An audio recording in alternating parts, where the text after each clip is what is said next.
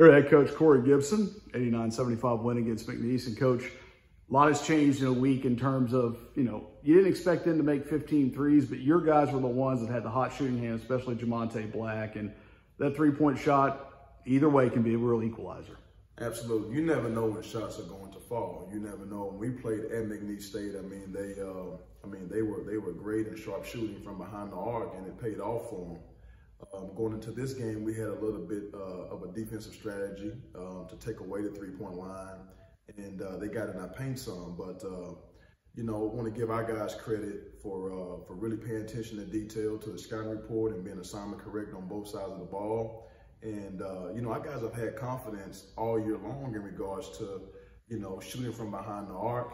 And tonight we were just a recipient of that going in the basket for us. You talked about it coming into this week, Jordan Wilmore coming back. You're kind of rounding into a little bit of health. Statistically, solid line for him. Most important, probably, plus 12. And just his physical presence out there makes a difference. Jordan Wilmore is a dominant force. You look at games throughout the year, he's a plus all the time. Our guys really respect him. He respects his teammates. He's assignment correct defensively. He's always talking. He has to be one of the most dominant forces defensively in the South and in the country. He just causes so much friction in the paint. He alters shots even when he isn't blocking them. When guys get beat off the bounce, he's there to rim protect.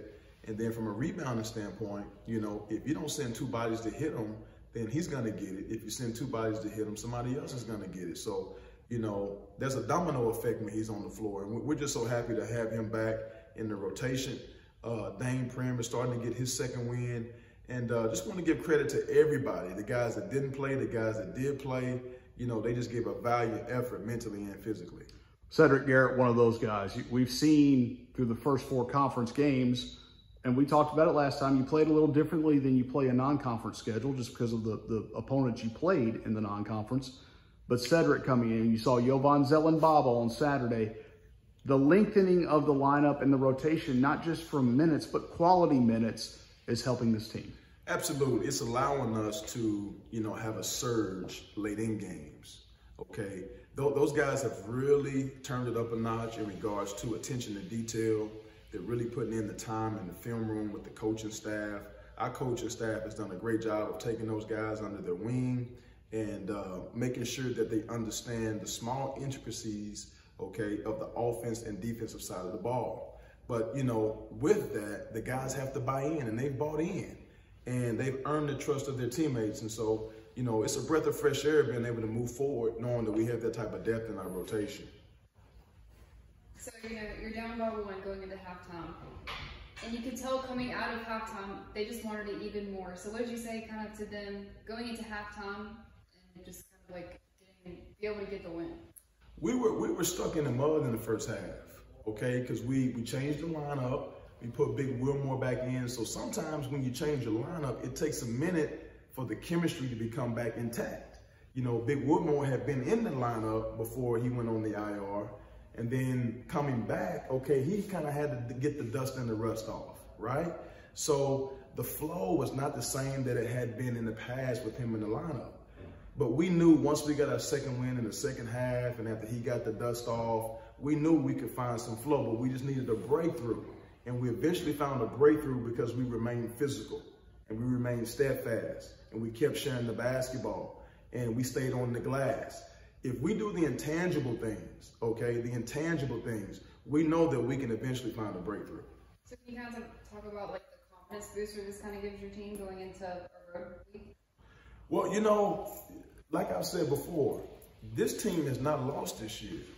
This team has learned from every outcome, okay?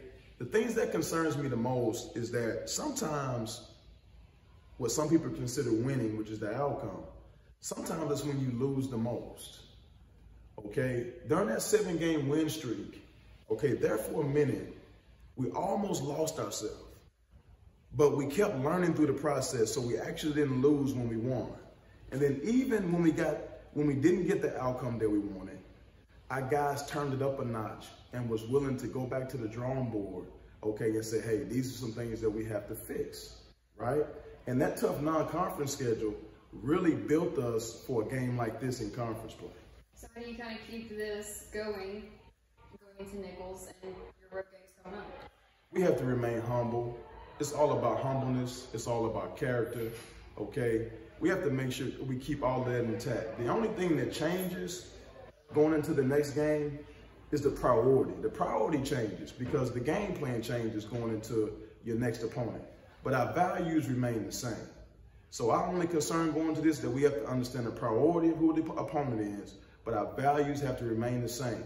And what we talked about in the locker room after the game, you have to decide if you're going to be a thermostat or a thermometer, okay? We have to be thermostats and regulate our own temperature. You can't let anything or anyone, okay, turn you up or turn you down. Okay, if you're a thermometer in life, you can let someone or something turn you up or down. So the focus going into the next one is that we have to understand that we're a thermostat. Coach, thank you for your time. Thank you.